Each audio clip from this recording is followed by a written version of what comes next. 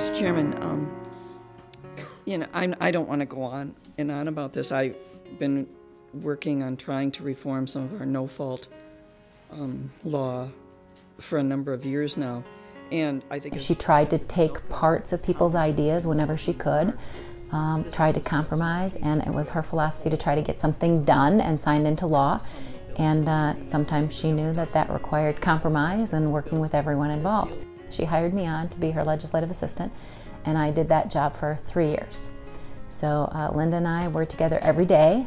I made sure her bills were in order, her calendar was in order, her constituent letters were in order. Linda had a reputation of being very good to the staff and being very bipartisan and good to all the members. It was very, very important to her to treat everyone with respect. She was a very hard worker, a very tough negotiator, but at the end of the day, she was always willing to make a deal. And she felt strongly about legislation she was working on, but she always understood that at the end of the day, when the deal was made, both sides had to come away feeling like they got a little something that they needed in the legislation. Linda Scheid was a devoted teacher, particularly in the Brooklyn Center school system. She was a substitute teacher, but she was a regular, and it's very clear that she loved those students that she taught. I left the committee for 2 years, and I was very distressed over that. So I'm really glad to come back on.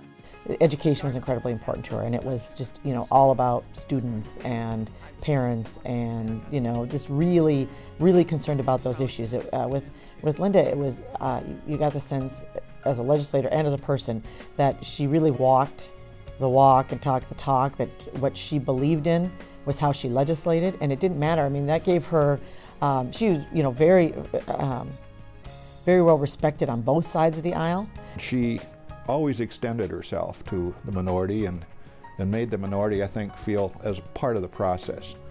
And as a result, I think her legislative career will be looked back upon as one which certainly a lot of important pieces of legislation evolved from her efforts, and they're good legislation, and they will move with us on to the future, but always, I think she understood the importance of involving the minority and the diversity of views that goes with putting together a good legislative product. She had some very strongly held principles, and that's how she voted. It was I don't think ever felt political with Linda. It was always what she firmly believed, and if she agreed with you, then she was completely unafraid and happy to step up and support a piece of legislation that she believed in.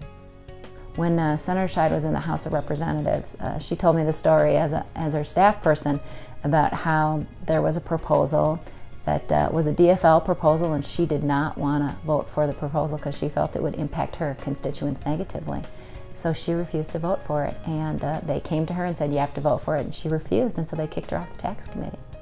That is the kind of principles that Senator Scheid had, and felt that it was in her best interest to represent her constituents to the best of her ability.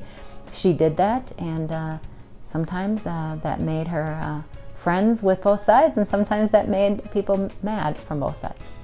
She knew the art of compromise.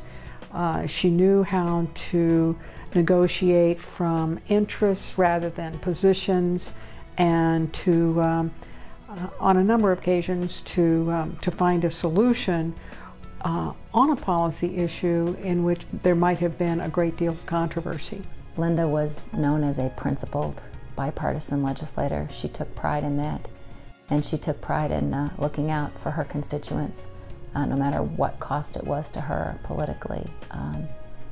She's a true leader, and I think she will be remembered very well here at the legislature.